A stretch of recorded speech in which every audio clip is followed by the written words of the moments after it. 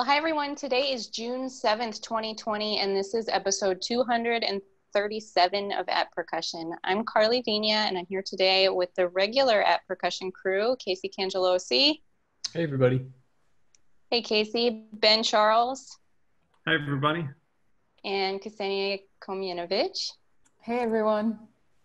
And today we are very, very happy to have members of the Percussive Arts Society Diversity Alliance here with us to discuss topics and issues relating to diversity and representation in the percussion world. This episode has been in the books for a while, I have to say, but it's particularly timely and relevant to what is happening everywhere in the world right now.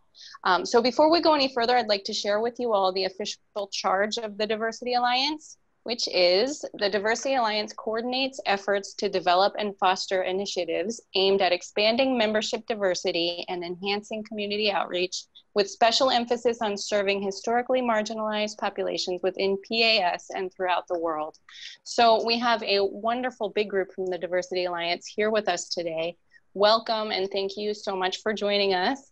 So joining us today, we have the current chair of the Diversity Alliance, Elizabeth de la Mater. Hello. Hi, Elizabeth. We have Heather Sloan, who is a co-founder of the DA and the inaugural chair of the Diversity Alliance. Hi. Hi, Heather. We have Julie Hill, who is another co-founder of the Diversity Alliance, who is currently the DA leadership point person, PAS past president, of course, and according to Elizabeth, our guru. Elbow bump. Hi. Hey, Julie. We have Rebecca McDaniel, who's the DA operations assistant. Hi. Hi, Rebecca. We have Jillian Baxter, who is the point person for gender concerns and also African American issues advocate. Hello, everyone. Hi, Jillian. We have Colleen Bernstein, PAS professional opportunities point person. Hi, everyone. Hey, Colleen. Sean Daniels hopefully will be joining us soon. He is the racial diversity point person. We also have Jamie Esposito, who is LGBTQA plus concerns point person. Hi. Hey, Jamie. We have Blair Helsing, who is the marketing and branding point person. Hi, all. Hey, Blair. Teddy Hall Jr. is the African American issues point person and secondary education point person. Hello, everyone. Hey, Teddy. And Ralph Hicks, who is the special needs point person. Hello. And Laura Noah, who is the socioeconomic concerns point person. Hi, everyone. Welcome, everybody. I don't think we've ever had this big of a group on the podcast at once. I'm super excited. Ben, I think you have something to start us off. Yeah, well, I just wanted to share, like Carly said, we had this episode planned far before recent events. But one thing a while back that I reported on was the history of the Zildjian company. And I was really, really pleased when I was reading about the Zildjian company. As you're probably well aware, Zildjian is the oldest family-owned business in the world. They started in Istanbul, and eventually in 1929, they moved their operations to the United States, the Boston area.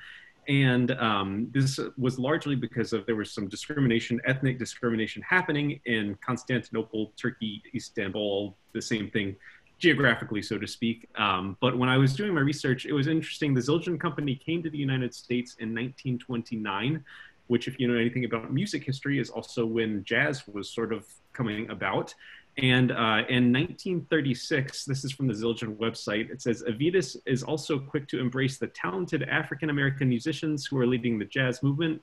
Having been discriminated during his own childhood as an Armenian living in Turkey, Avitas vows there will be no place for discrimination at the Zildjian company. He works closely with artists like Chick Webb and Papa Joe Jones.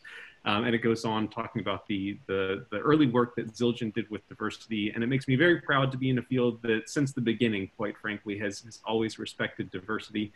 And it's such a privilege to have these panelists with us today. So I wanted to start by asking, Elizabeth, could you just tell us exactly what is the Diversity Alliance and what are the biggest goals and projects of the Alliance today? The Diversity Alliance is an ad hoc organization. It's 300 plus members of the Percussive Arts Society, which is a large nonprofit organization that represents hobbyists, professionals, amateurs, which I guess are both of those. Industry members, anybody who is interested in percussion in the world. So the Diversity Alliance is a large percentage of that society, and we are interested in education, fostering, supporting our diverse members. As the Percussive Arts Society says, diversity is our strength, and the Diversity Alliance is interested in, as I said, supporting it, and also outreach education and trying to encourage more people to join us. Excellent. Julie, I think you had something to share.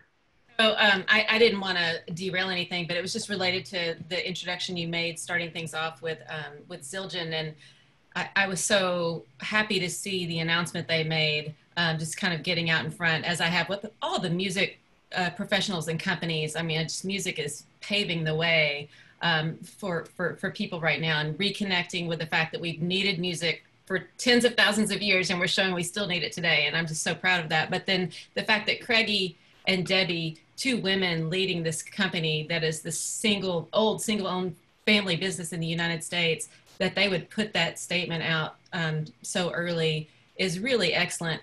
And Craigie is a member of the Diversity Alliance. She shows up at the meetings at PASIC. She participates in the emails. And so today I kind of wrote back to Elizabeth, had sent out a really nice message that was to 300 plus members now. And Craigie did a reply all to my comment, and just, you know, was just really proud of all we've accomplished. And I reached out to her separately today, and I just wanted to say that's a really nice connection to this group and to what we're talking about tonight. That's all. Thanks so much. It's so good to note all the positive efforts that are being made right now. You know, I wanted to ask, because I know the Diversity Alliance is not brand new, even though right now it's a very, very hot topic that you know, we're all trying to address issues surrounding diversity. Could Julie and Heather, could you tell us a little bit about, you know, when and how the Diversity Alliance was created? What was the process like? What were the original goals? And what was the need that was seen? Well, my PAS presidency was 2015 and 2016. And having started just working logistics even for a number of years, so I could get my PASIC for free from when I was a high school student, and just serving as I could, being someone who was, I applied to the World Committee, which is where my specialties are, for maybe 10 years in a row, and couldn't even get the chair of that committee to tell me I wasn't able to be on the committee. Felt a little bit of resistance, to say the least, and finally was in a position to say, you know what, I worked my way up the ranks, I'm the prez, and we need more diversity in our, we need, I mean, as a society, of course, but you know, you only can change what you can change. And I'm keeping this very sanitized, but was actually met with a little more resistance than I thought I would be with the leaders of PAS at the time. We were going through a transition from executive directors, not total resistance, but people just wondering why we needed it. Really, do we really need this? Can't we just address it with our committees? And like, yes, but we need people really focusing on this. And I said, so we're doing it, period. Like, that's the only time I've ever said we're doing it. And if you guys hate it, if it doesn't work, then when I'm not the president, you can get rid of it, but we're doing it right now. And that's the only like executive decision I ever made as the president. And that was basically, I called Heather and said, Heather, we need this. Will you help me? And she said, yeah. And it was like me and Heather and her mom at first trying to figure out what to do. And then it was sort of like, yeah, we want to do all this great stuff, but how do we do it? And Heather just took this extreme leap of faith, and I'm so happy to see her tonight. I miss her so much, and to see how Elizabeth has taken the reins and all these people involved. Like, I am so weepy right now, I cannot even express, but this woman, Heather Sloan, is my soulmate, and I'm so grateful for her, and I will let her speak now, and I will shut up. Well, I'm very humbled by that, Julie, and I really miss you too, my friend. So I would just add to what Julie said. I have to say that really, if it were not for Julie, this alliance would not exist. There was a great convergence that happened when Julie was president, where it really started, and I want to make this a key point of what we're talking about here. It really started with listening and communication, because in the hallways of PASIC at various years, women would get together, people of color would get together. There would be these conversations about, yes, there are barriers. Yes, there are obstacles. That had been going on and growing for a number of years. That was something that Julie and other people were identifying. So through listening, we connected with the need. And after we connected with the need, we basically got people together to continue to listen, to try to focus on what are the barriers, where are they structurally, and what concrete steps can we take to remove those barriers.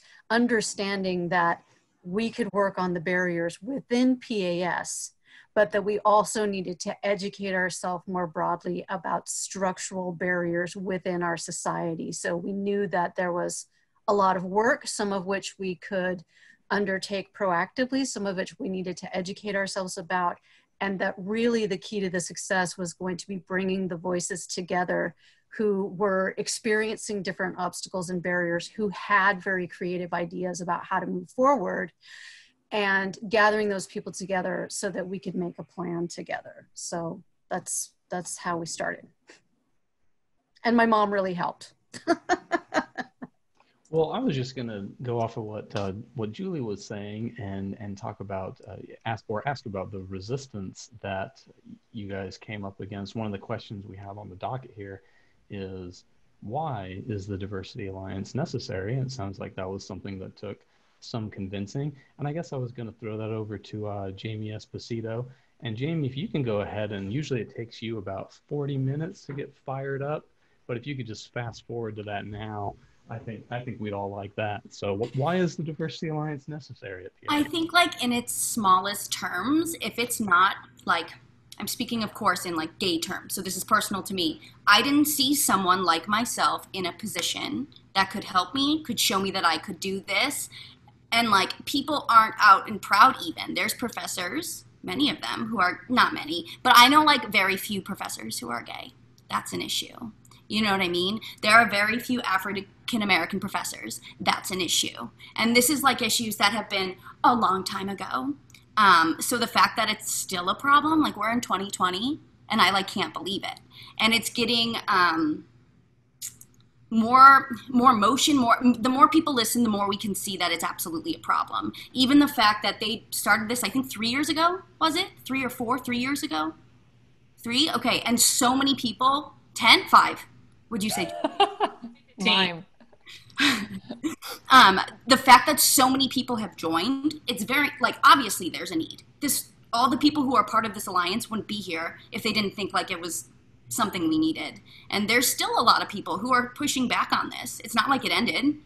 We had issues last year when we showed up at PASIC with ideas and we got shut down. You never know what's going to happen. So it's definitely a need. And moving forward, hopefully it's something that can converge together to be enveloped, so it's not two separate things and we can just all be a diverse alliance together. If I could follow up, Jamie, we did a whole episode with Jamie and her duo partner, Steven, and their Spectrum Ensemble. And if you're interested in more LGBTQ plus issues, be sure to check that one out. But Jamie, could you just, we talked about this earlier before we were recording, could you just tell about your shirt real quick? Oh yeah, this is the Music is Gay shirt because music is gay. And so we created these as our first shirts for Spectrum Ensemble. And right now we're also doing a fundraiser for Black Lives Matter. We have queer musicians, or it's queers for Black Lives and musicians for Black Lives. And you can find all this information on Spectrum Ensemble's Facebook, I believe, and Instagram. Awesome. I just wanted to chime in. I'm not sure exactly the resistance Jamie's referring to from PASIC last year, but I do want to say that I feel the pendulum is very much switching in our favor today. And Elizabeth may want to comment on this, but never have we had less resistance to the worth of the Diversity Alliance with PAS and getting communication and just really using us as a vehicle to help PAS, which is what the intention was always, with Joshua, our executive director, with the executive committee and the board of directors and advisors. So I know Elizabeth might want to chime in on that, but just also to mention, you know, initially, I think, you know, as Jamie said, we think about ourselves when we feel marginalized, you know, so I think about myself as a woman not able to get on a committee, you know, 20 years ago. And that's how we'll start to be connected and feel passionate, I think, which is normal. But we've made, and I've got a slide I can show you. I don't know if it's appropriate right now to show that we've made a lot, not enough, but a lot of progress in terms of gender equality. It's still not enough, but it's way better than it was. But in terms of other marginalized populations, we are just scratching the surface. And I think that that really is not the fault, though, of our guiding organization. I mean, while they can help and assist, it's our school systems, and we have to get different populations involved in K through 12 music education. That's where the fault is, in my opinion, because if there's no students, no one can apply. So it's not the fault of the governing body to suddenly facilitate that if our education systems don't facilitate it from a young age. So it's a bigger, more endemic problem. Yes, I would love to add to what Julie said. The Diversity Alliance we would like to be able to support everyone in the Percussive Arts Society. And as Julie said, and Jamie and so many other people, many of us at times have felt that the Percussive Arts Society perhaps wasn't there for us or wasn't perhaps representing us at times. And we would like to flip that. And I think this past week we have been able to serve in that capacity as a supporter. And Joshua, it's really Joshua Simons has made all the difference. This past week with all of the brutality protests, this crisis, people have really been reaching out to PAS for comments. And of course, like many other organizations, they want to know what PAS is doing, what we are doing ourselves to make changes and also to support our members. And Joshua answers every single email and phone call he gets, and he has been working with us and asking us for help. Specifically, Teddy and Jillian have been working very hard this week as well. We have had no resistance with our executive board. We're looking ahead to many really productive meetings and exciting things the rest of the summer, so that hopefully at PASIC we'll have some very important and meaningful discussions. And it's not a great time for the country, but I think that hopefully we'll have a lot of change within PAS soon already. Well, it's so great to hear from both of you that the amount of resistance today is so much less than, 5 years ago, because we think like that's nothing in the history of even the organization and everything. Like 5 years is a short amount of time to go from where, like, I'm not sure if we really need this to this is exactly who we need to be supporting. So a couple of things that have been mentioned so far lead me to the next question. Heather mentioned kind of systemic barriers that exist. And one conversation that's being had a whole lot right now is how to eliminate systemic racism, especially in education. I think is a conversation that we need to have. So I wonder if maybe Teddy and Ralph might have something to say. What does this mean for us as educators in the percussion field? What can we be doing? Well, the first thing is there's often a saying in the Black community that they'll be what they see. You have to have representation. Representation matters, not only in the elementary and the secondary level, but also at the university level, as has been stated. And it's no secret. When you look outside of non-HBCU universities, you do not see that many African American professors at predominantly white institutions, and particularly I can name two, and that's my teacher, Ricky Burkhead at the University of Mississippi, and my other mentor teacher, Tim Adams at the University of Georgia, and I believe Jimmy Finney, who still may be teaching at Indiana State University. If you go around and even look into a lot of the percussion studios, I would dare say you may even have maybe less than 1% African American undergrad or graduate percussion majors. And you have to feel welcomed and you have to feel comfortable. And those relationships start with universities working with school systems in low income areas and predominantly Black neighborhoods, as well as with colleges reaching out to HBCUs and forming those relationships for students who may desire to go to graduate school. And again, PAS has been making a valuable effort through the Diversity Alliance to see that things change. And we're looking forward to some more changes to come in the near future. Very well said, Tay. Thanks for your input, man. And I appreciate me being on this Zoom. I feel like the dummy in the room, but that's fine. I like putting myself in that position. But I taught in public school for 19 years, and then I switched to real estate recently. But I realized it's almost an empathy deficit where we spend our entire upbringing being told we can't talk about this. Oh, that's impolite to talk about that. Oh, we can't talk about that. And so we have an entire generation, maybe even two generations now, that just don't know how to talk about it. Right. And we are setting such an awful example because I just want to exist in memes. You know, I just want to throw a meme that shuts that person down, makes a joke, and I'm like, yeah, I showed them racism is over. Like, no, all you've done is tick that person off and you've put them in the defensive where now they feel like you're attacking them personally, and that now it's no longer a discussion, it's an argument. Now it's let's see who can come up with the coolest meme.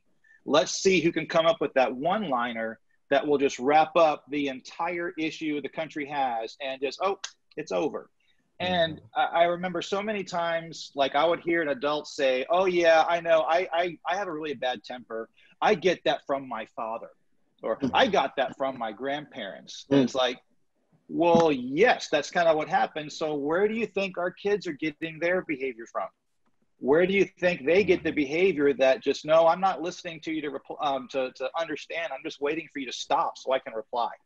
And that has grown because that's what they see. That's what the children, because I'm sorry, back up a second. I taught 1 year of high school and just absolutely hated it. It ate my lunch. So I switched over and spent the rest of my 18 years dealing with little kids, doing nothing but beginner band. So I got to see these kids in their rawest form. And anytime any kind of political thing will come up, I get like, man, I hear your dad.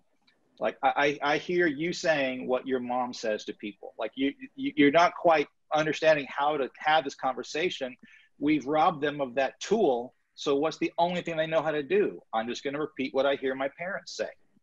And so that the conversations never go well when they try to bring them up in intermediate, because once they've said what their parents had said, they don't know how else to continue the conversation. So I feel like we need to focus on learning how to have that conversation, because we just don't anymore. You know, the argument fallacies are everywhere. There's straw men, there's just non sequiturs, and that's just a normal part. But what the kids can't see is like, well, we don't get anywhere when y'all focus on that. And so I remember in my experiences, the hardest part for doing that in the primary stage and intermediate stage is the line between education and indoctrination is just razor thin. And there are a lot of parents that are afraid of that. They're afraid of what their teacher might be telling their kid. And if I were to venture outside of drums, oh man, they'd come after me. Like, why are you talking about that with my kids? And so what I figured out, I tried to do is, I even wrote it down. It's like, even though, so that basically is telling me that I can't talk about racism in my class. I just can't. I'm not allowed to. And I accepted that because of how bad that could go so quickly. And so rather than teaching to the issue, I found ways to teach around the issue. And so find a way to make the point that Billy's got a $25 mallet while Sammy's got an $85 mallet. Like, what differences do we see? Does that mean that Billy's going to be less of a drummer just because he didn't have the nicer mallet? Or finding all kinds of ways to address the issue without addressing the issue, because we know how we are. We want these things solved like that. We seem to think that just one protest is like, okay, are y'all done yet? Is racism over? Can we continue yet? Like, that's not, we shouldn't just be waiting for it to stop. We need to continue the conversation while they're young so we can maybe help them understand what's going on. Because, I mean, if you all have kids, have y'all talked to your kids about what's going on? They don't understand. They don't see it, and it's causing an unbelievable amount of stress in their lives. So I think for kids, learning how to have the conversation would probably be the most important step. I think a cool thing, a quick thought, if you're not allowed to engage in the conversation, like Ralph said, well, sometimes all you have to do is say, hey, Anthony Davis, composer, just won the 2020 Pulitzer. You can just demonstrate that piece instead of another Beethoven or another Mozart. Just say, hey, here's a piece, boom, go look up who the composer is if you want. And if you happen to see that they're Black, well, great. I didn't say anything about it. I just shared it. It's a very perfect. Easy way to do what you're saying. That's all. Right, because when the kids when they all just repeat what their parents said, if you even mention any type of political thing, it just becomes Trump. That's all it becomes. Because that's all they hear the parents talking about, whether right or left. They lose sight of the issue and they just join the argument rather than the discussion. Yeah, I just wanted to, so Ralph and Teddy both brought up some very important points, and a couple of them I just want to tease out and reiterate a little bit. One of them is that, so when we're talking about systemic barriers, one of the things we're talking about is that there are certain things that have been centered and thought of as defaults that now need to be decentered. So we need to decenter whiteness. We need to decenter maleness so that there's space for a larger conversation and greater diversity. So when we're talking about the idea that there was some resistance to the idea of a diversity committee or a diversity alliance, a lot of what I would hear from leadership in the beginning was, you know, what do they want? What do they want? So there was a real feeling of the people who are wanting to form this alliance are not us. They are some other, and we don't know what they want. So there's just a couple things I want to say about that. When people who are in some position of privilege, whether it's through the color of their skin or their socioeconomic status, their level of ability, when people in the position of privilege take on the responsibility for educating themselves about what their privilege does for them, and when we do that work and when we do the reading and we do the listening, things change very quickly, much more quickly than if we keep the burden on people who are being marginalized to explain to us why they are marginalized. So one of the things that there is less resistance now. What I would like to see as next steps is more proactive education that decenters what we have thought of as the defaults all along, because that is where a lot of times the barrier is. And I think that that's just one of the important points. So we're getting there. We're not quite there yet. Well, I had a question I wanted to ask to Ralph in particular, as someone that's worked in public school education. I think, and please no one chastise me for saying this, but I think in a sense, diversity about something like race or gender or anything of that nature is in some way an easy discussion to have, because of course we should have Black percussionists. Of course, you know, women should have an equal place in this field as men. Obviously there's barriers to overcome with that, but I think that's a pretty straightforward discussion. Maybe easy isn't the right word, but straightforward. One thing that I'm curious about, Ralph, with your experience in public schools, is working with differently abled students. And so, for example, I teach at a university in Texas, and there is, in a sense, I think, such an unfortunate push toward competition in Texas, almost at the expense of music education at times. Absolutely. And when you're in this heavily competitive arena, if you have a student with a physical or intellectual disability, you know, it's like, well, where can I stick this kid where he won't be noticed? And it's, I mean, I'm glad that those students are able to be included, but I feel like they're being included at the expense of not contributing. So what is your take on differently abled students being able to participate in music in public school and beyond? Yeah, I'm glad to answer that. What part of Texas are you in? I'm down in the Woodlands, just north of Houston. Oh, gotcha. Yeah, I've judged a solo and ensemble down there. I'm about an hour west of Fort Worth in Stephenville, Texas. Okay, cool, man. I won't be driving there very soon, but yeah. So, well, I mean, I think the two of us can understand. I mean, Texas is an enigma. I mean, why are the band programs so big in Texas? Football. That's where our funding comes from. That's why, like, I went to University of Kentucky for my education, but with every intent of coming straight back, because I was in Kentucky and I student taught with someone who one person ran the whole band program. And I kept getting these weird looks when I was like, what, your middle school didn't have 3 directors?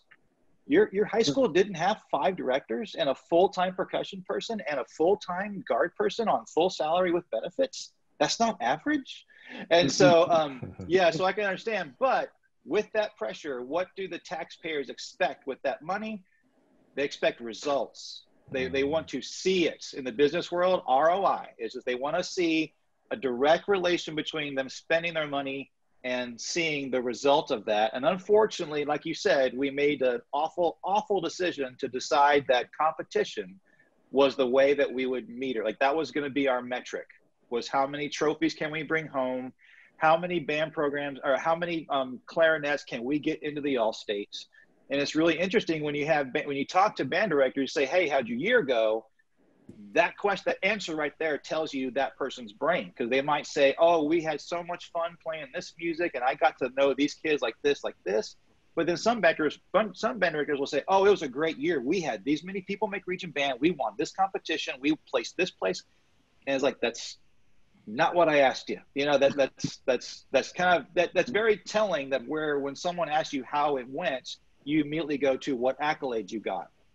But like you just said, what about those kids that want the music experience, want the drumming experience, but have 3 fingers? You know, or I even got to teach a kid that had a little beginnings of a thumb on this hand and like a crab claw on this hand. That's all he had. And had I not been the percussion teacher at that school, they would have said, no, he can't be in the percussion program. He won't succeed. The kid could speak fine. He had no intellectual disabilities. He just came out with some deformities.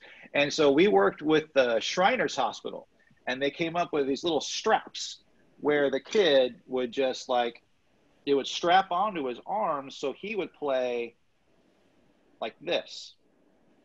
And oh my gosh, if you ever tried to help him put his sticks on, you felt his wrath. It was like, no, I can get this. And it was amazing because he had like this little, he could do these little things and all of a sudden he's ready to go. It was amazing. That kid made the 2nd band at the school the next year. So had no one even given him that chance of not just of inclusivity, of just understanding like, hey, everyone can play a role in this program. That goes against, well, how will this kid help me win? How will this kid help us get our numbers higher in region band? Like, well, he won't. That's not why he's in it. Don't make him be in band just to prove how good of a band director you are, or just to prove what amazing band program you have. So maybe the principal will pay for buses to go to this. Like, no, that's not what it's about, you know? And so it's still a definite uphill battle. It definitely depends on the actual teacher. I've never seen a school district be able to codify that and put it into policies of you will accept kids of these disabilities. It's always been that teacher it's their experiment. And I hate using that word, but that's the word I would use that would get me out of that conversation. When I would start getting asked, well, will this kid get to go to solo ensemble? Will he win a medal? You know, every time they would ask me that, I would just make sure I was saying, this is just my experiment. Like, we're just trying to see if this will work. And every time the experiment worked, but every time I had to pretend like it was the first experiment I was trying, because it was extremely difficult. I'm sorry if I'm rambling. Did that kind of answer your question a little bit? Yes, that's okay. Wonderful. And one thing you said that I think is so key is you said you had the Shriners Hospital help. And I had a student with CP in my program as a non-major in the marching band. And yeah, like, people don't realize, like, it doesn't come out of your budget. Like, if you come up with a solution, there's a billion different ways you can get someone else to pay for it. Money is a non-starter. You can easily get some contraption made or whatever if you need to. Right. Well, I wish I could have, if I thought ahead, I hate that. I don't do well on scripts, so I knew I wouldn't write down what I'm saying because I won't follow it. I'm just winging it, you know? But I remember I had this video that just made me cry because we do a percussion concert every year, and we did like Take On Me, did a quick little 80s arrangement of it.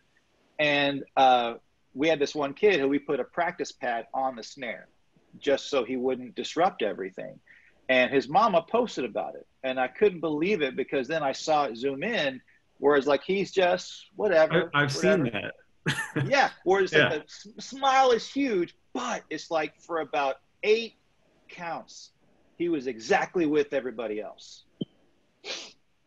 And that was the moment that was like, that made it all worth it. Is like, yeah, that kid sat in the back of the room, just responded how everybody else was acting. But that moment right there for 8 counts, he was a superstar. And it changed his life, it changed his mom's life, and it obviously changed my life. Ralph, I think I'm up next to comment here. I want to thank you for your big heart. Go Cats. So James Stevens is going to be on a show that I host with UT Martin and our State Music Association soon, and he's sort of the overlord of band programs in Texas, from what I understand. The fact that you even have such a person is a statement about Texas band programs. We don't have such organizations in Tennessee. So it's great that the state is able to coalesce on a certain level. And he told me when I interviewed him initially, he said, it's because we've always partnered with athletics to garner support, which is exactly what you just said. And that's great. So how would we move? I mean, do you even think it's possible to get Texas music educators to think about just the altruism of music and what it provides and not the competition piece? I mean, that's a different argument. Like, that's a different animal. Is that possible, do you think? Well, in Conroe ISD, no, because they have SBDM, which is site-based decision making. And so basically the principal makes every decision for that school. And so there is no, we're going to make this come from the top down. Like, you can do that as much as you want, but if that principal doesn't want to do it, then you're out of luck. So what you're saying is we'd have to get to the superintendents above their level. Right. And I think as Andy Salmon, another UK alum who is just tearing up the percussion world at the Woodlands High School, I'm lucky that my daughter is one of his students in his front ensemble. Proof is in the pudding, you know, and that's kind of where I'm heading with Let Them Drum, my little nonprofit down here. Is I'm trying to force it into the public eye, kids with disabilities functioning with a Scottish pipe drum band, or, you know, this kid who's in a wheelchair who can't speak and needs to have a bib because he can't control his drooling. Look at that smile that he just got a shaker and he's contributing. So the more they see it, so I guess it's kind of backwards where it can't, in my opinion, it can't really be, hey, I have this idea. What do you think of making this work? I think it would work a little better of saying, hey, I've been doing this with these kids. Here's video. Here's some statements from the parents of how much it impacts them. That could definitely go a long way. So maybe PAS could come up with some type of packet for that. We can reach out, because we were talking about doing performer spotlights on the PAS diversity website, the Facebook page. maybe we can take that one step farther and have a packet that we can give to school districts that show this is possible. It doesn't cost you money. It doesn't take away from your competitive nature. And it's look at how much it affects. What is the name of the drum corps that's for differently abled kids? Yeah, free players, right? Free players, yeah, I put that in the chat. Yeah, there was this, it's this group for, differently abled kids. And a couple years ago, I know they played at DCI finals, and the crowd was wonderful, and, cheered like they were the Blue Devils on the field or something. It was great. Right, and I think what we should try to do is make them not the exception. Like, I mean, we have to go, oh, there's this one over in this little city. And it's like, well, why doesn't every school district have that? Why can't every state have something along those lines to include them? That's why, again, get credit to Joshua. I've talked to him several times, and he's been completely open to anything I've said. Every time I've talked to him, he's been open. So I think the initiative is there. The want to do that is there. So now I think it's finally at the stage that we can start doing it.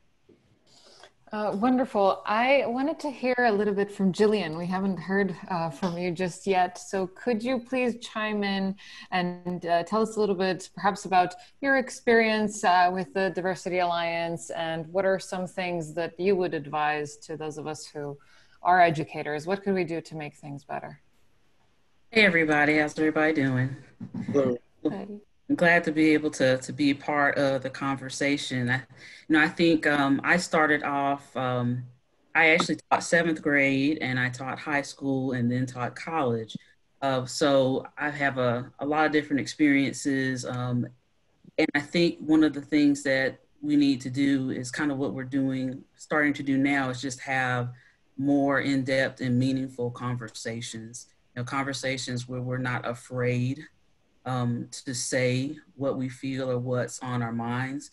I know that there are a lot of people who are scared to step out and say things. And I just hope that we can, develop an environment where we can talk to each other, so to speak, as far as education is concerned. Just as a, example, I've taught at predominantly Black schools, predominantly white schools. And I know just when I taught at a predominantly white school, it was a great environment. Everybody was really, really nice, but almost to the point where everybody was being extra nice to me because they didn't want to offend me. They wanted to make sure that I was okay and make sure we don't offend her. And when I looked around, there was nobody there who looked like me. So I did stand out, and I felt it was a different type of feeling, when somebody's going out of the way to make sure you're okay because of what you look like or what you stand for to them. So I just hope that we can, get to the root of the issues, but not be afraid to talk about it and put action behind the words that we say. Wonderfully said. I was going to move on. We have a question here for Rebecca. The page on the PAS website says that the Diversity Alliance is currently accepting new members. What would one need to do to become a member? Could you tell us? Sure. So what anyone should do to join is just email us at pasdiversitycommittee@gmail.com. And that might bring up a question for some people because they're like, I thought you were saying Diversity Alliance and your email address says Diversity Committee.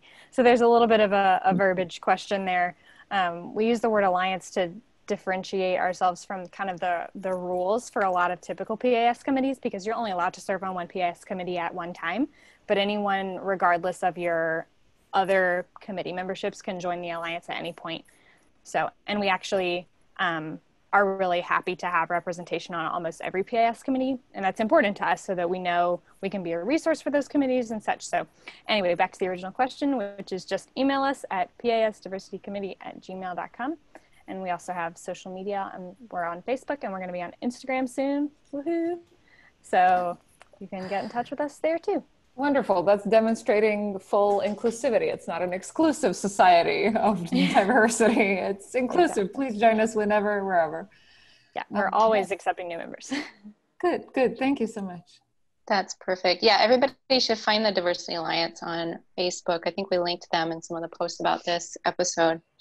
Going back to one thing that Teddy brought up a while back about representation is, I wanted to chime in and say representation is so important. And for me, it's particularly cool that Julie Hill is here on this call, because around the time that I was finishing school, finishing my DMA and figuring out what's my role in the professional world, it was really, really powerful, especially in hindsight, to see there's a female president of PAS right now. And knowing, you know, I didn't know everything that was happening behind the scenes. I'm sure I still don't, but knowing that there was a push to start the Diversity Alliance and to get women and minorities and underrepresented groups more involved is just hugely important. So thank you, Julie, for everything that you've done. And I wanted to ask a question of Laura and Colleen. I'm wondering, how does the DA promote professional opportunities to underrepresented or historically marginalized populations? What kinds of opportunities are we promoting and helping people achieve? Yeah, so I should just preface, I guess, by saying I'm one of the newest point people on the committee here. So I'm kind of like just at the beginning of hopefully a lot of projects, and to kind of answer your question, lots of different new things I'm hoping to get running very soon so that we can support people with professional opportunities. And I sort of see that in a number of different ways. I think one of the most important things in terms of addressing systemic barriers really can come down to finances a lot of the time. And so, you know, this is just an idea, but as an example, PAS does scholarships for people to attend PASIC or, you know, to use towards study and things like that. And I think it would be amazing to establish a new scholarship that's specifically for people who have traditionally been and still are underrepresented in this field. You know, so something like that, or finding a way that we can support people to be members in PAS so that they have access to the resources that PAS provides and cover that membership fee. Those are some of the ideas. And then I think, and I'll let Laura speak a little bit about that as well. But one other thought that I have is going along the lines of talking about representation, just using our platform as part of PAS to amplify projects that members of the percussion community are doing on their own. I think something we've heard a lot on this conversation is, you know, it's important for all of us to take initiative and to do something in whatever our small area of the community is, whether it's in a school classroom or it's, you know, something that you can contribute. It's important for everyone to take initiative. There are a lot of projects out there already happening. So I kind of see my role as, you know, helping to amplify and share those projects so that we can create even greater and broader, you know, of this alliance and really support each other. But I'll let Laura kind of talk a little bit more about the opportunities. Thank you, Colleen. Just like Colleen, I am new to this, so I'm very fresh. I am the socioeconomic point person, and so I'm actually still eager and looking for ideas from everyone. But where my brain starts to go when I think about our current situation is how do we make things like PAS and PASIC more affordable?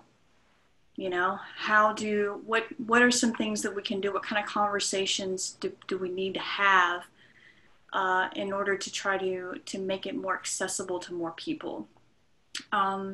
So it's just kind of interesting with all of COVID-19 issues.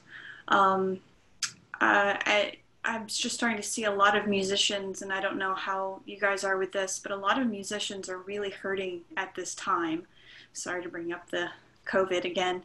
And I wonder what kind of impact that's going to have on PAS. You know, are we going to be able to continue to grow in numbers in that sense? Are we going to be able to have a PASIC?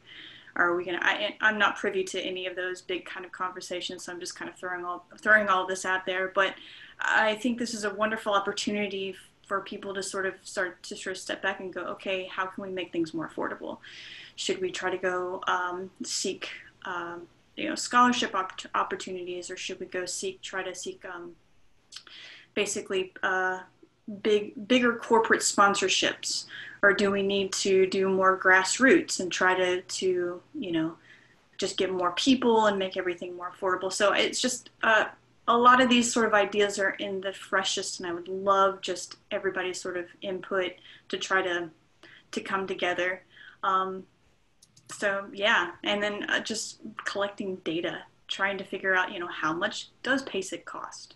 I'm sure Julie knows how much it costs. So, but the other thing with PASIC is convention centers. Convention centers are actually really hurting. And this would actually be an interesting time to actually reach out to other convention centers and compete for probably a better price in a way that could possibly make it more affordable for folks. So those are some of the thoughts I've had. I can speak on this. Laura and Colleen are both being very modest, but they have been working together on this issue. And so have other point folks that I have spoken to. And we're actually going to have a summit at the end of this summer about socioeconomic concerns. We know that PAS right now is planning for all events. So we're planning for a PASIC, and in the case that perhaps doesn't happen, PAS is very lucky with its location in Indianapolis, and PAS did a lot of planning. It was very strategic when they moved to Indianapolis, and still to this day, Indianapolis is one of the cheaper places to have a convention. But no matter what, in the end, a convention appearance or a convention attendance is an expensive thing. So we have a subcommittee that Laura gets to be the head of, but it is something that we've all been talking about. So the entire Diversity Alliance is going to be, well, we have been ruminating on this, and we'll be discussing this formally at the end of the summer. I just wanted to mention being on that smaller group for the past few years of, which I'm not a part of now, thankfully.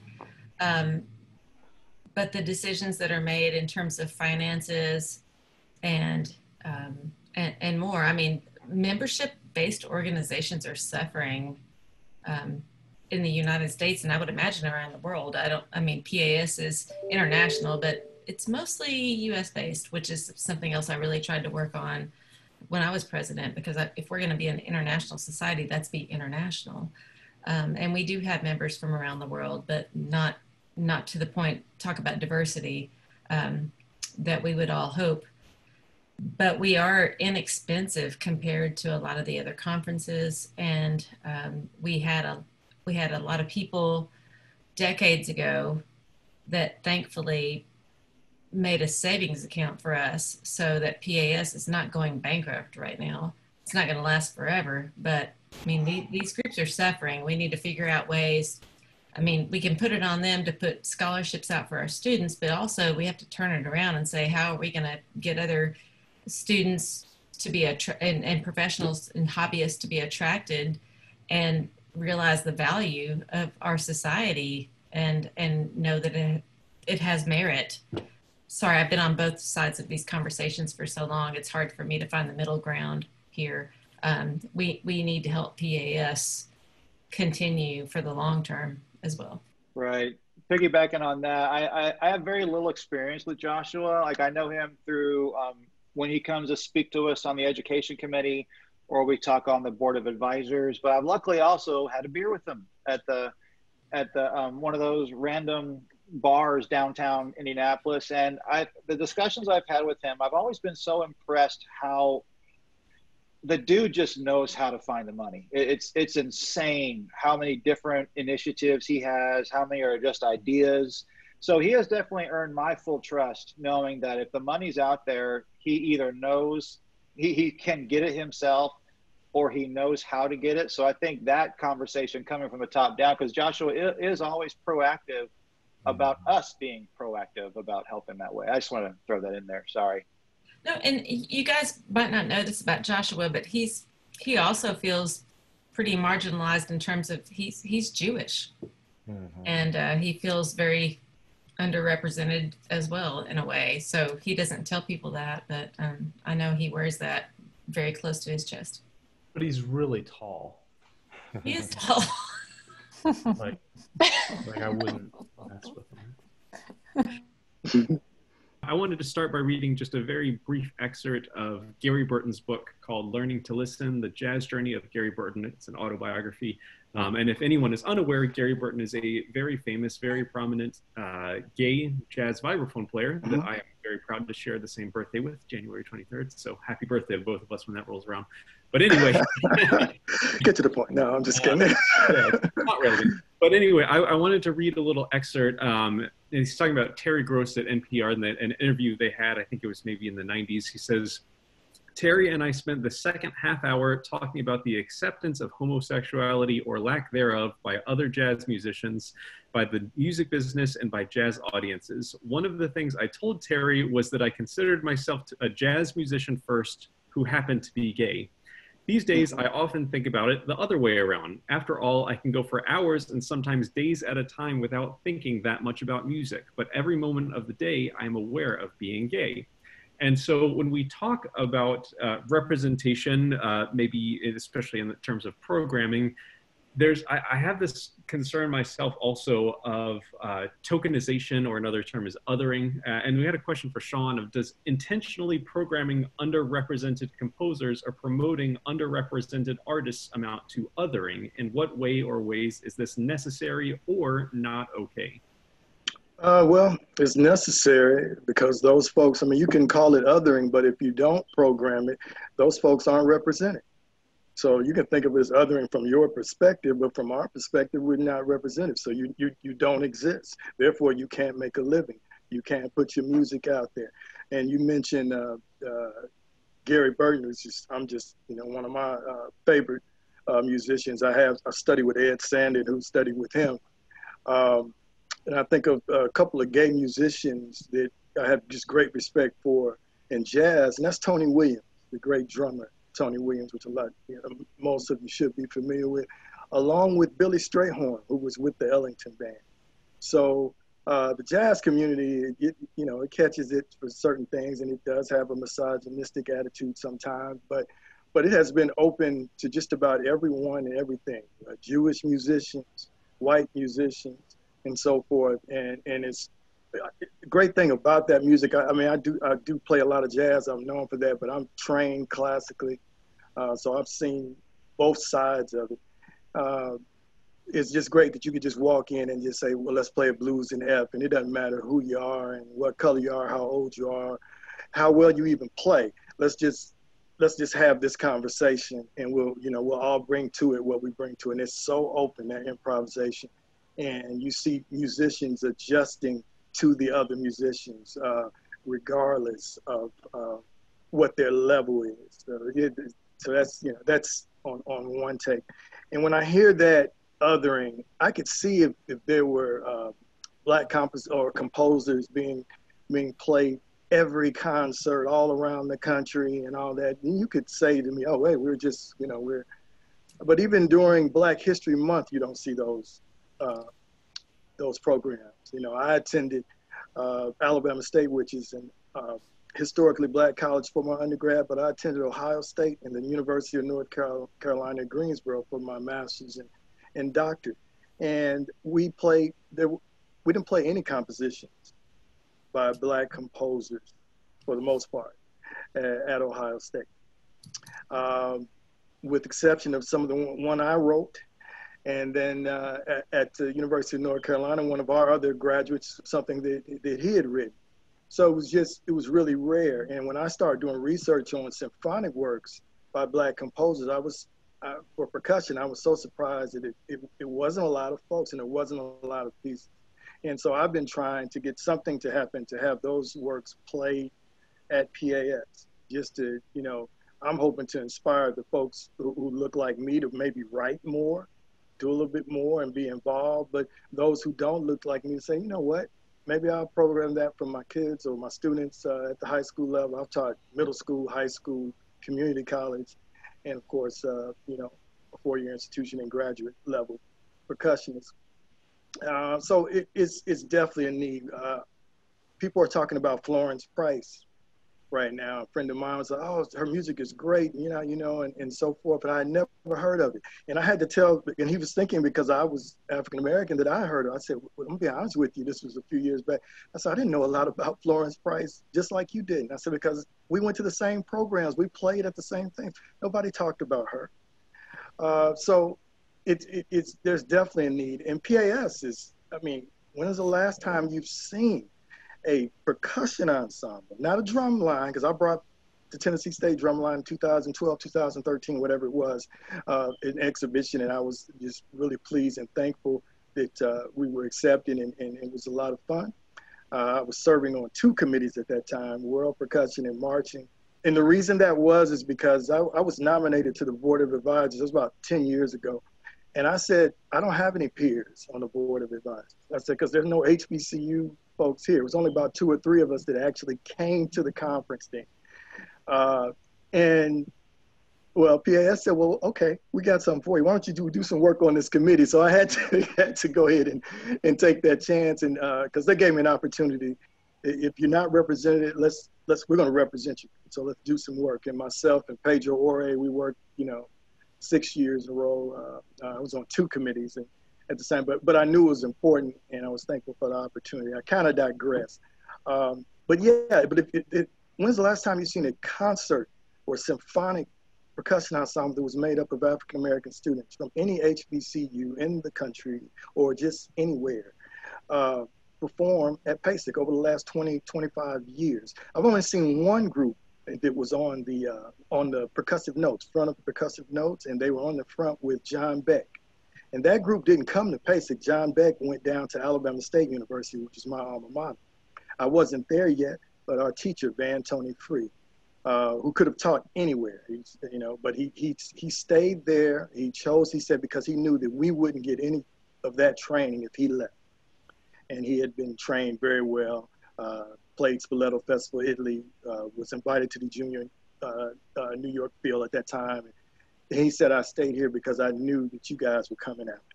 And he brought John Beck down, and Beck heard one of our students there and said, this kid could come to Eastman. He actually ended up going to the University of Memphis, but so that's kind of been my inspiration. When with Van Free, when he said he did that for us, so I've always made an effort to try to give back to those programs wherever I could. But we're not represented even now. I'm in the state of Tennessee. We have a great day of percussion and so forth, but it's just gotten wider and wider and wider over the years. And then the last year, the pandemic, we didn't have it. We had really great diversity on that poster. I thought this is going to be great. But ironically, we had a clinician coming in to do jazz. And here I am in the state. Jazz musician was never even called or asked about, what do you think of this clinician? Or would you mind coming in and doing something so we can have, some more diversity within our day of percussion. Now, I'm not looking to do the state day of percussion. I don't need that. I do fine on my own. But just the idea that it wasn't even thought about, that's what we're talking about. It's about being fair and just thinking outside of just you. And we talked about middle school and what, it's really just somebody telling you the right thing. When I was a middle school student, and my mom, we moved. It was a management job that it was going to be better for her and us, but we couldn't afford the best equipment and so forth. And I'm coming into a school where everybody's got $200, $300 drums and so forth. And I'm starting out in the 7th grade band, and my folks got the drum that they said, this is what we can afford. With the stand, the case, and everything was probably $85 at best. And that was a stretch. And when I got I didn't want to take it. I was so embarrassed. I didn't want to even take it into the band room, but I knew I had to. I knew that wasn't going to be a question.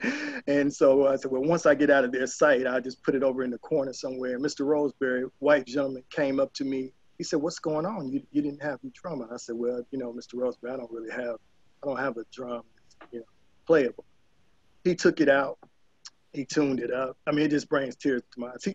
And all he said was, there's nothing wrong with this drum. And I expect you to be in here playing tomorrow. Because of him, I'm where I am today. That's because he took the time.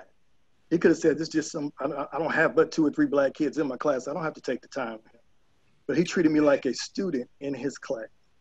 He didn't care about anything else. He said, this is what you're gonna do.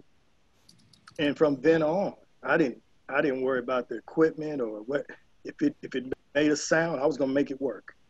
And you know, that's the difference I'm talking about. That's all we need to do. Just take that one extra step and treat somebody decent. It'll go a long way.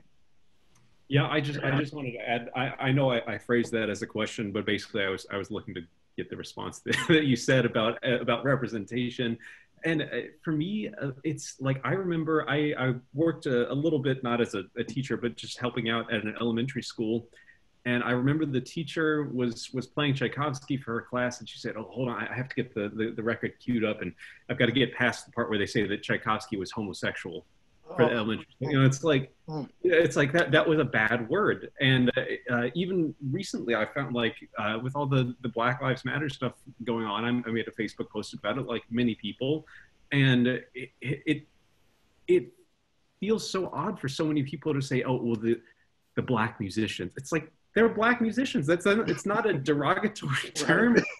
It's not something we need to hide. And I named very clearly, Scott Joplin, William Grant Still, Louis Armstrong, Miles Davis, Fats Domino, James Brown, Aretha Franklin, Lionel Richie, LL Cool J. Like, the list goes on. And these are Black musicians. It's not like, oh, well, these Black musicians. They're right. Black musicians. And after that, I very publicly thanked one of my biggest influences was one of the band directors at University of North Texas when I went there, Nick Williams, who's now the director of wind studies at the Melbourne Conservatory in Australia. Fantastic Black musician. And I don't think it's shameful at all to talk about a Black musician or a gay musician. It's so important for young people to see those people represented in their field.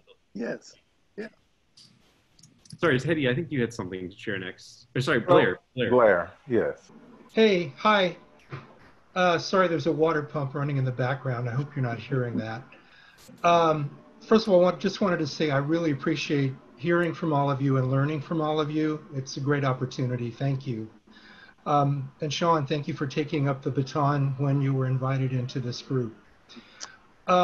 So I come at this from the perspective of a former chapter president and former committee chair. And over the decades, so many people have done so much hard work to build up this social network that we have of chapters and committees. And Heather was chapter officer with me back in the 90s or the early 2000s. We put on Days of Percussion. Heather and I would run the box office. We'd meet people from the community coming in and have these conversations with them, which I look back on as being some of the most important conversations I've had as part of PAS, because we were able to learn what people's interests and concerns were and what attracted them to come to the Day of Percussion. And this kind of feedback is so important to bring back into the larger society for us to learn from each other and to be able to have conversations with other chapters, other committees, to build a consensus around messaging and recruitment and making the society meaningful for people who might see an ad in a magazine or a social media post, and there's just that little germ of the idea that maybe I should check this out. And if they're going to check it out as someone who's completely outside the society, giving them something meaningful to hold on to as they explore what we do and why is so important. So we really have to bring our eyes and ears and our messaging out into the community. We have to have these conversations when we're once again able to, which I'm so looking forward to, being able to mingle with other people out on the street and talk to them about their lives and their musical interests and build a program that's more strongly compelling for people to hear from us why PAS can be of value in their lives. So long story short, I think the face-to-face interaction and the use of social media, particularly social media in this time when we're not able to be out in public together, is really critically important. We have to get our ears open more and meet more people and bring them into the society and take in their feelings as we build our programs going forward.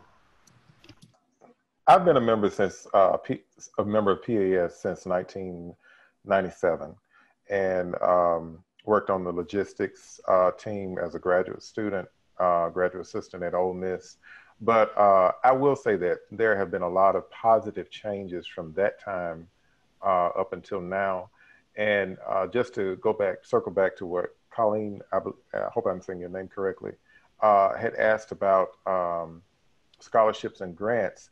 I have been in conversations with Joshua. He is, the thing that I do like about him, he's very accessible, about trying to create some type of virtual forum or town hall meeting between PAS and several of the percussion companies, as well as several African-American drum set artists and percussion educators.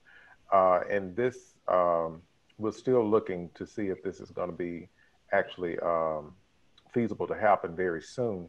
But I think if we can get that done, that will be one way of PAS showing the community that we're trying to all work together and not just saying one thing and not putting any action behind it.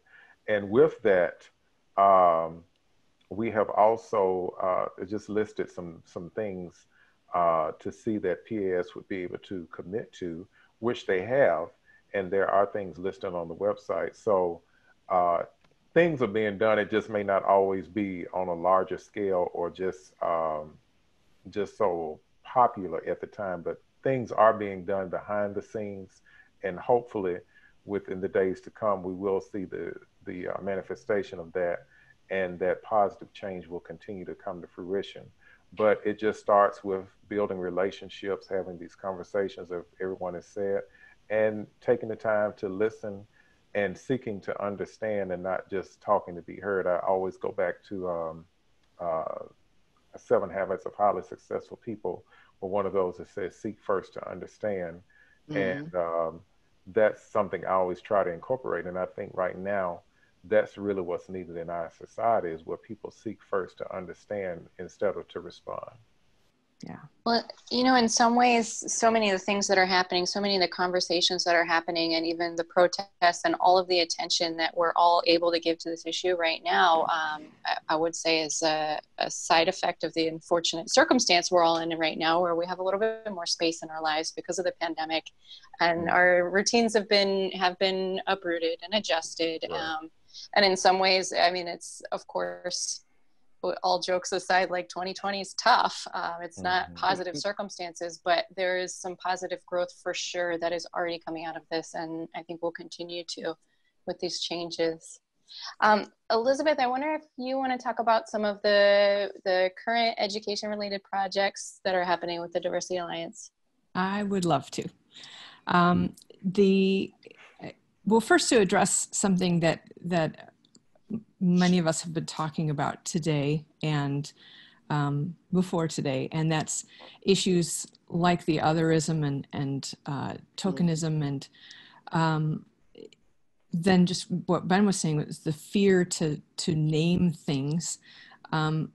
Some of that, certainly, much of that goes simply to racism and bigotry. Some of that goes back to my parents' beloved hippie friends, and the belief that really everyone is the same, and we should look to the humanity in each other and see everyone for who they are individually. And they really believed in seeing individuals, and for baby boomers of a certain age and a certain ilk, that was the right thing to do.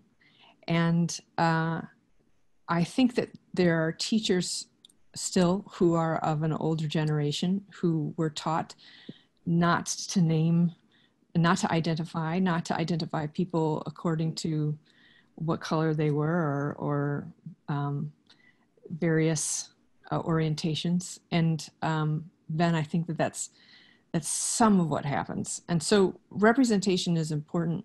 We're going to have a social media campaign begin in a couple weeks, where we're going to have specific series. Our subcommittee point people and some of the fabulous folks here, Teddy and Jillian and Ralph, are going to put together some series that will specifically highlight people or organizations that we want to showcase. And that will include some African-American educators, some careers. Colleen has been looking at different organizations and some newer scholarships. So look for that on our brand new Instagram page that Rebecca is putting together. The educators, we have two separate subcommittees, primary and secondary. And we didn't get to speak with them today, but Rachel Taylor and Melanie Vojtovic, they are putting together more resources. We'll hopefully be posting that soon. Right now, they're specifically working on an anti-racist educator resource list. And this will be a Google Doc that they're adding to all the time. It will have websites, YouTube videos, books, all kinds of resources. And they just started it a couple days ago, and of course it's already pages long. So we're trying to really focus on a lot of visibility and accessible resources right now. And then as we go through the summer, we have larger projects. But hopefully Teddy's town hall will happen in the next couple weeks. So as you heard, we have a lot of things going, and the point people are being very gracious and working very hard. So yeah, there's a lot of work to do, but I think that we're on our way, and if we all are positive, we can really contribute. Heather and Julie created this thing that, as you heard, we've already come so far. Well, I certainly think we're all headed in positive directions, in the right direction. Even if we're still looking for what some of these answers are, we're all still looking. Heather, did you have something you wanted to add? I just wanted to very quickly reiterate some of the things that Teddy and Elizabeth were just talking about in terms of seeking first to understand. I think it's very important to do our own homework, all of us, as best we can, to understand our own place in the world and try to understand others. I really like the way that. I think it's very important. The other thing that's a component of that we don't often talk about is we all need to get more comfortable with being uncomfortable. There are difficult conversations that we have to have because there is systemic oppression. It exists. We all exist within it. And being able to come at something from a non-defensive posture, being able to come at something where you, and no matter where you are in the system, you allow for your own and others' vulnerability. Coming from a place of making someone else feel safe by maybe holding your response for a little while. This is kind of some of the stuff that Teddy was talking about. There is going to be discomfort as we move to a better place. It's inevitable. It's growing pains. And that's scary because we don't want to make mistakes. We don't want to offend other people. We don't want to be ignorant. And we want to be liked. You know, we want to think of ourselves as good people. We all have our biases, and we all need to treat each other with compassion. And I think that to the extent that we can trust each other and respond to one another rather than react, and really, as Teddy said, seek to understand, that is going to move us a long way forward. And it's going to hurt sometimes, and it's going to feel uncomfortable, and there will be weird silences, and we just need to trust each other to get through that. I didn't comment on the chat, but I just wanted to say Heather for president, and then we're all good. Oh, thank you so much for that, Heather. I think we have one more question we want to make sure to get to today, is to talk about PASIC 2020. And I understand that there are things up in the air right now. I know we don't know what is going to be happening with travel and large group gatherings and all of that. But I know that the Diversity Alliance is active at PASIC each year, and I'm wondering, Jamie, if you can tell us a little bit about what's planned for PASIC 2020. So far, and don't know if we got picked yet, but we did submit a proposal for a panel discussion, and the session title would be called Percussion is for Everyone, Examining Our Community Through the Lens of Marginalized Groups. And it's like a lot of people here today who would be on the panel. It's Jillian Baxter, Ralph Hicks, Josh Jones, and Rachel Taylor. And it's more like this conversation right here we can have on a bigger scale. Awesome. Thanks. Well, I certainly hope that we all get to see that. I want to say thank you to each and every one of you. Thank you for bringing your thoughts and wisdom and experiences here. I wish we had hours and hours to keep talking. For those of you that I haven't met in person before, I hope that we meet soon. And I hope that this conversation keeps happening. It's so, so important, and I appreciate all of your time and effort. So thank you so much for joining us today. Thank you so much. Thank you. Thank you. Thanks, you guys, for hosting. Thank you. Thank you. This has been excellent. Yeah. Thanks, We'll keep the everybody. conversation going. Yes. All right. Bye. Take Bye-bye. care, everyone. Thanks. And Bye. cut.